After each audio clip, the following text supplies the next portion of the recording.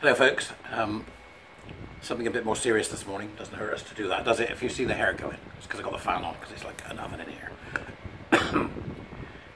Let's begin without further ado.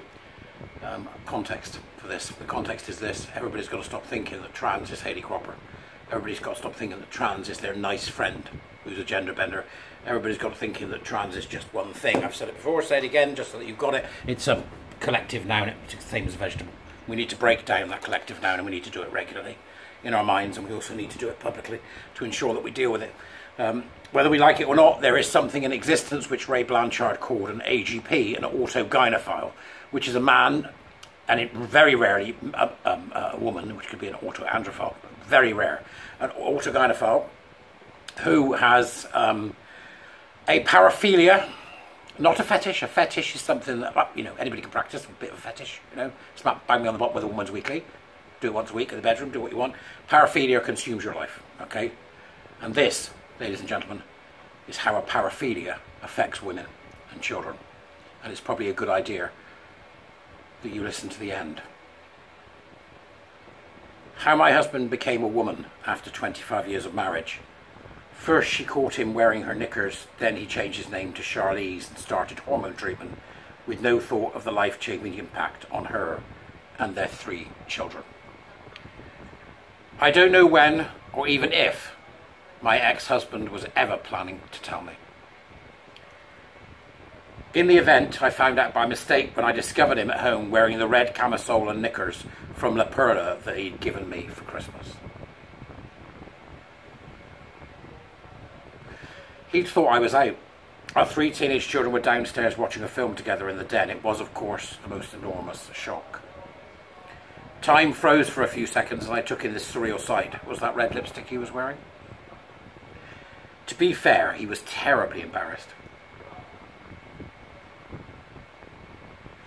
We had been married for 25 years and together since our early 20s. 2 years older than me, he seemed so together. I loved him. We were a very happy, normal family. Or so it seemed to me. I thought I'd won the lottery of life. I didn't tell anyone what I had seen. I felt ashamed and embarrassed. We went to couples counselling and he assured me that it was just a bit of cross-dressing. I knew he was a good person, that he loved me and the children, and I understood that he'd grown up in a very traditional middle-class family, where something like cross-dressing would have been totally unacceptable. I decided I could live with it. Yet deep down I must have known he wasn't telling me the whole truth, for one day when everyone was out, I went up into the attic, which he always organised, for a look around. And there I found it. A suitcase I didn't recognise containing size 9 heels, fishnet tights, makeup negligees and a long auburn wig. This is not about discrimination or transphobia, a term I'd never heard of when I discovered that suitcase 10 years ago. I've always been a huge advocate of compassion and support for people who wish to express or become the gender they feel they are inside. All I ask is that their families do not become collateral damage. The current revolution in all matters related to gender means more and more people in their 40s and 50s are admitting what was previously a secret, leaving wives and children to deal, often overnight, with a radically different version of the person they love. And yet all too often those wives and children are not afforded compassion and support themselves, but instead are cast aside or forgotten or even accused of bigotry. It's worth you noting here from me, not from the individual writing, but it's worth you noting from me, in 2004 they knew this. In 2004 when they debated the JRA they knew this. It should never have been put into law. It was put into law to prevent same-sex marriage. It should never have been put into law. At all. And I think, reading this type of thing, that the only option is to repeal the GRA. She continues, today, people talk about trans widows and trans orphans. I want to tell my family's story because I know cases like ours are not uncommon, but are largely untold. At couples counselling, my husband continued to underplay it. He insisted he was not gay. He said cross-dressing was a reaction to a lack of regular sex in our marriage, which, like many long-term relationships, had suffered a dip in intimacy. So it was partly my fault. Having seen him in my lingerie, he really didn't want to have sex with him at all. I didn't know what he'd be thinking. Would he have rather been me? But he started to get angry at this, so I forced myself to keep the peace, gritted my teeth in bed, and resumed more regular sex. Looking back, I was desperately trying to keep things the same as they had always been. I'd have done anything not to break up the family. After 6 months of weekly counselling, he stopped attending, claiming he had been to see a hypnotherapist and was cured of the need to cross-dress, in part because we were more active in the bedroom. It was just a temporary midlife crisis, he claimed, and now we could go back to normal. He never said sorry. But again, I had my suspicions. Every time he worked late at the office or went on a business trip, I wondered what he was up to. One day, I could not resist the temptation to go through his wallet. I know that makes me look bad. But I found a membership card to a cheap hotel chain, plus a receipt from Topshop. I nearly retched he was still cross-dressing, but was he doing it alone or with someone else? Everything seemed to be a lie.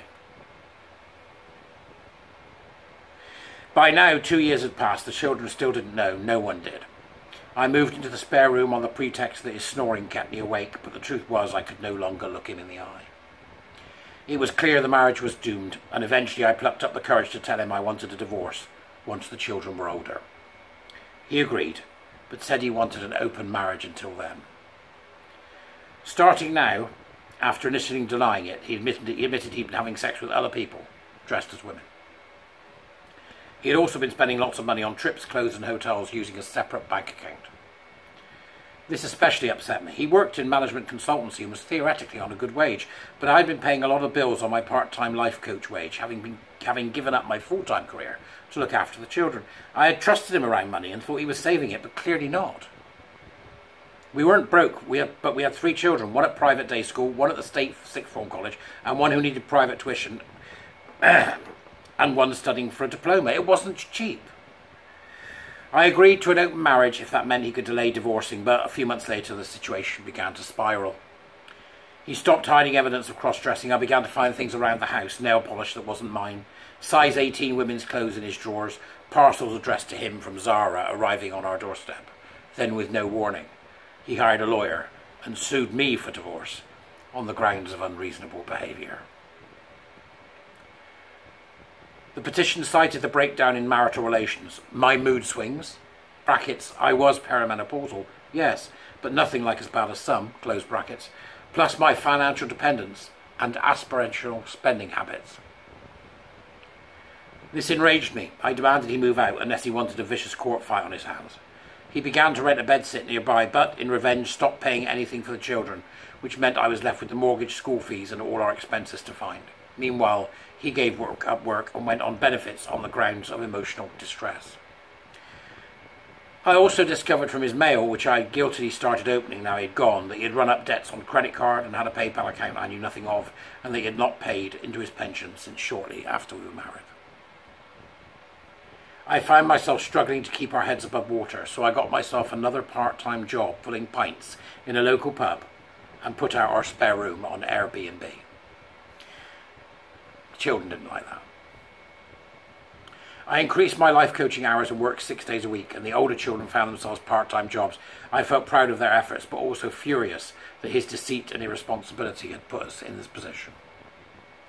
In fact, the children were upset with me because they assumed I'd kicked out their father with little reason. They didn't know about his cross-dressing, and I still wanted to protect them from the truth. I think I was frightened to tell them. Not long after he left, I got a letter from the solicitors demanding that we sell the family home within 6 months and give him half the proceeds. I couldn't believe it. 2 of the 3 children had exams coming up. Their home was their stability. I said I was happy to sell it and give him half, but not at the crucial point in their young lives. He would not listen.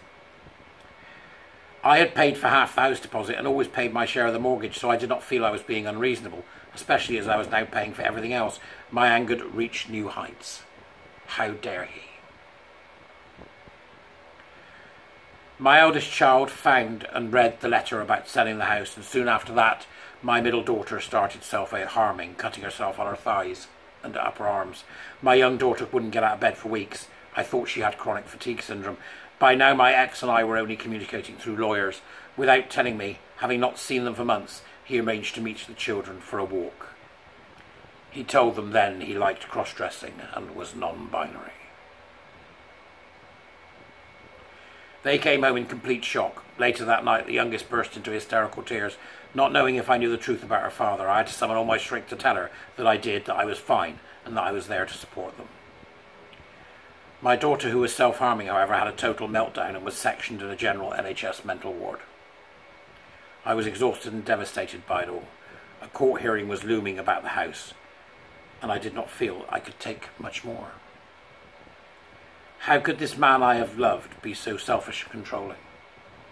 One day I felt so anxious I thought I was having a panic attack. I could not stop crying, and my breathing was erratic and very shallow. I took a taxi to A&E, where I broke down in the waiting room. They wanted to take me in for observation, but I had one child on a ward upstairs and couldn't leave the others alone all night. Doctors prescribed beta blockers and diazepam to get me through the crisis, and antidepressants and anti-anxiety medication to help me function longer term.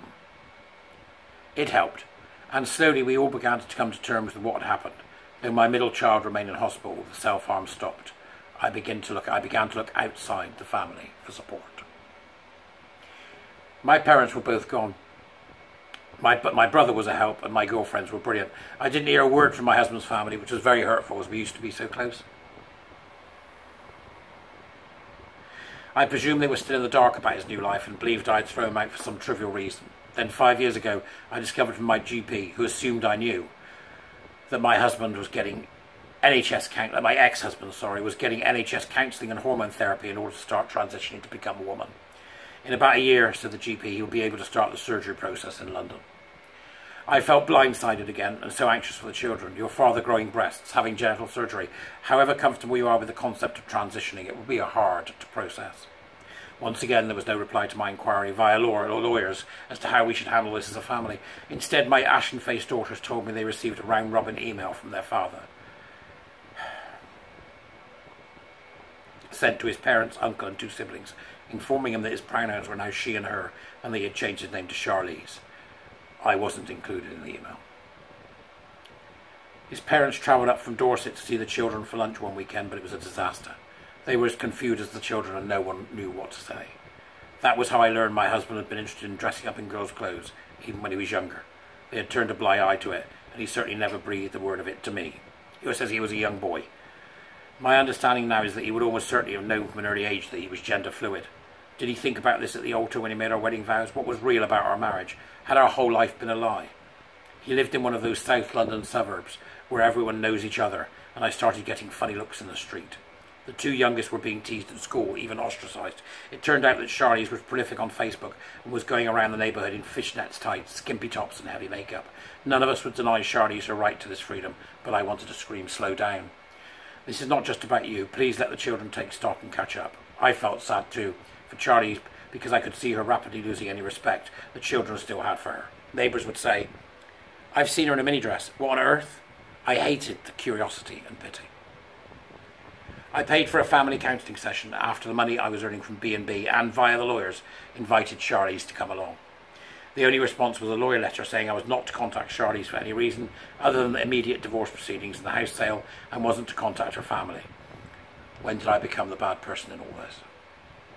I reached out to a transgender charity for a counselling session for myself instead, but the counsellor, a trans woman, implies that the reason the children weren't dealing with it well was because of me. I left in tears of impotent rage. I realised I'd have to stay silent for fear of a backlash and being judged. It felt immensely isolating. And in all of that, we were grieving. The children for the loss of their father as they knew him, and I for my husband. I had really loved him. I know he loved me. Sometimes after the children were in bed, I would go to the basement, curl up into a ball and sob for hours. I am still utterly bemused by how my ex handled it. Some psychotherapists think that some people transitioning go into a state where they cannot think of anything other than the finally being able to be free. They've spent all their lives not being themselves, and when they do come out, they feel it's their time now. I get that, but with all the kindness in the world, it's still a huge challenge for children, your family, your life partner. 10 years later, we are emerging from it all. I fought and succeeded in staying in our home until the youngest turned 18. Thankfully, I'm in a new relationship and all 3 children are dating in a healthy way. Our trust in love has not been irreparably damaged. Yet my children have lost a great deal too. Their father, their grandparents and their wider family on father's side. It is all too awkward to confront. They do not see Charlie's at all because they cannot face it. It is too unsettling and hurtful. Charlie's parents have lost 3 of their grandchildren. With hindsight, perhaps what is most interesting and infuriating to me is that both the transitioning person and the state seem to simply forget the family's existence in it all. The transitioning person has counselling and can go on benefits, receive surgical operations and hormones on the NHS, can be signed off work, but all I got with 2 of the 3 children being still under 18 was £48 a month from Universal Credit. Things could be so much easier if only more people, if more help was available to deal with everyone's fragility at a measured pace. I can only hope that the next generation will not have to go through this as ignored collateral damage.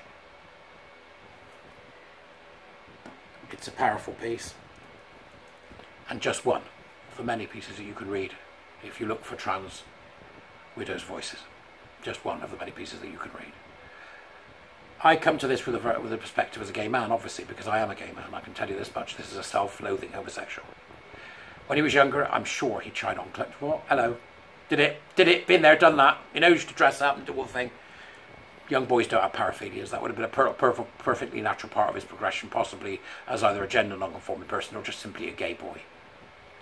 He's sleeping with men dressed as women. He was gay from the start. He was gay from the start. He's lied to himself for so many years. Now he can't get out of it. He's a self-loathing homosexual. That's my take. Self-loathing homosexual. And when he continued what he did, attached himself to this idea of this sensuous creature of the him, he perverted his psychology beyond belief and developed a very dangerous paraphilia, which has done the following to his wife. That's what it seems like to me. Transitioning is not something that doesn't harm. It harms many people, including society. Wear what you want, do what you want. Keep it in the bedroom when it's about sex. Right? Don't expect people to call you what you're not, and don't expect people to buy into your ridiculous belief systems. I think he's a self-loathing homosexual. You can tell me what you think in the comments. Have a good one.